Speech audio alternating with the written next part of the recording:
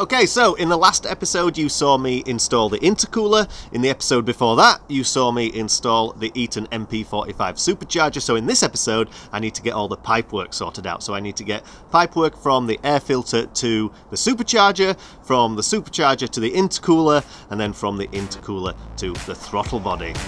Let's do it.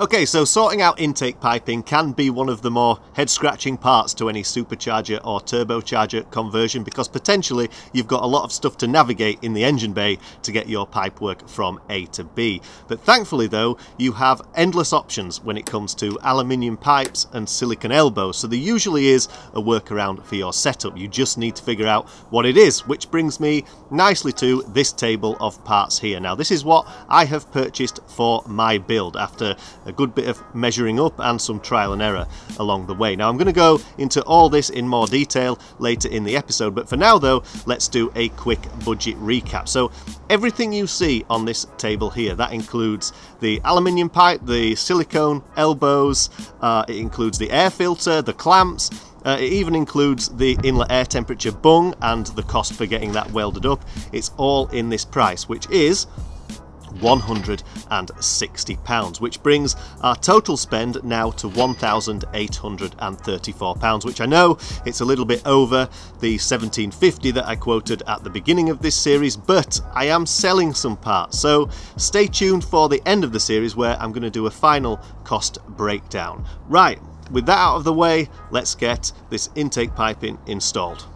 Okay, let's start with the air filter to the supercharger section. Now, part of this was actually included in the G19 kit, the red 45-degree elbow and the 90-degree aluminium pipe. So with that installed, I just need to get from that section to the area behind the passenger headlight where I've chosen to mount the air filter.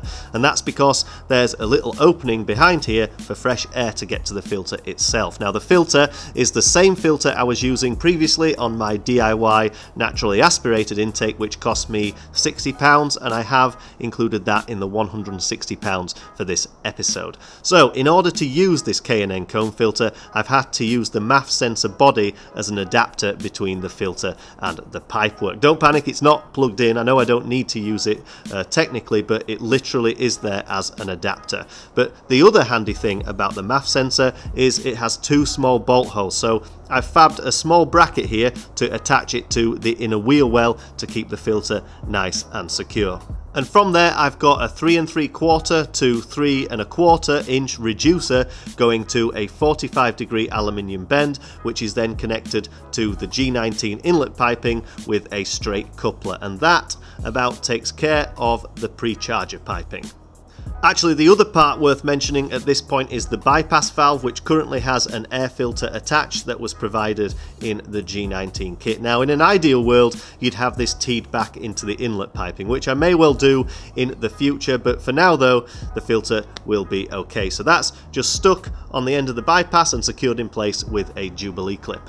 Right, so I've taken care of the pre-charger stuff, so let's move on to post-charger. And first up, I need to get pipework from the supercharger to the intercooler, which is actually the most simple part of this job. And all I've used for this is a straight section of 2 1/4 inch aluminium pipe, which is connected to the outlet of the supercharger by a hump connector just to allow a little bit of movement, and then to the intercooler by a 90-degree reducer elbow, which goes from 2 1/4 inch to 2 3/4 inch. And this is pushed directly onto the inlet of the intercooler. Now, you may also notice I rolled the end of the aluminium pipe so it can't be blown off under boost, and I did this with my homemade pipe swagger, as I like to call it, which I made for under £10, which has done a pretty nice job. So if you want to see that thing in more detail and potentially make your own, click the tech tip link at the top of the screen.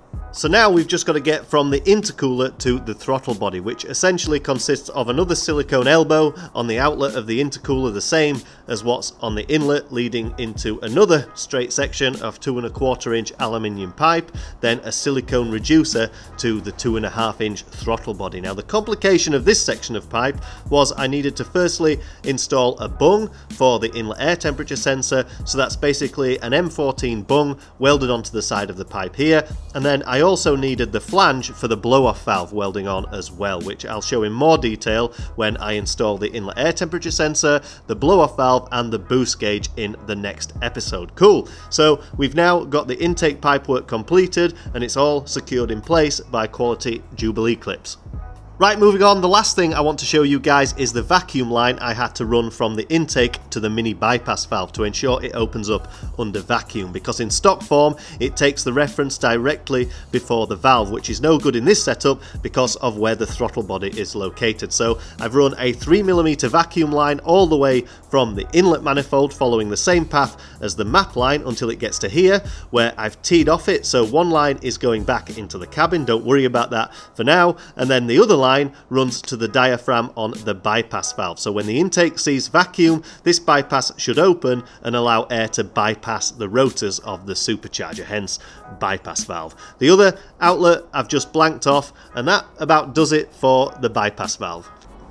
So there we go, that's the intake piping taken care of, and we are so close to finishing this build now, I can almost taste it. So in next episode, I need to get the blow-off valve installed, I need to get the inlet air temperature sensor installed, and the boost gauge installed as well. And then after that, I just need to get a belt on the thing, basically, because the 1260 belt supplied in the G19 kit is too long, because I've used a cavs reduction pulley. So I just need to figure out the correct length, which shouldn't be too difficult. So if you want to stay up to date with this build and see its conclusion, which is not far off now at all, don't forget to subscribe to the channel, and if you enjoyed the video, please give it a thumbs up.